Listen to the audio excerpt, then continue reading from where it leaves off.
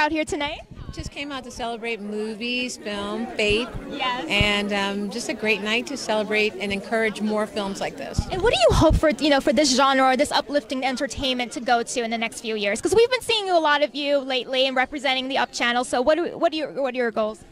Just to have more content, more content. We have 4 kids. They're ages 8 to 16. We're always looking for a film that we can all go see together with a message, with what's wrong with that? That's what I've been saying. It's like we need more family-friendly films these days, right? Really do. And what inspirational quote or biblical scripture do you guys live by? We have a quote that's from Philippians. Philippians 4:13. Okay. Absolutely. Very popular. Yes. That's his. I like Yeah, that one we can too. do all things. Awesome. Christ strengthens us. Yeah, absolutely. And Marion Ray Edelman, who's an amazing child advocate, says service is the rent we pay for living, and that's a credo of ours. So we're here to serve. We're here to serve. Awesome. And what projects do you have? What projects do you have going on this year? Working on some daytime television development and doing that, and working on a new book, a children's book, Nice.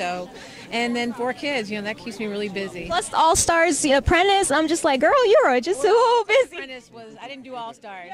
You will, right? No. I'm rooting for you for All No. Stars. You can't say that. You were my favorite character. I did it once, and but That the was it. All Stars, they asked me to do that, and Darn. I couldn't do it. But that's all right. Okay. That's all right. It was still fun. We did it. Thank you so Thank much, you so Holly, much. for coming. Do you mind if we take a picture? Sure. Thank you, Holly.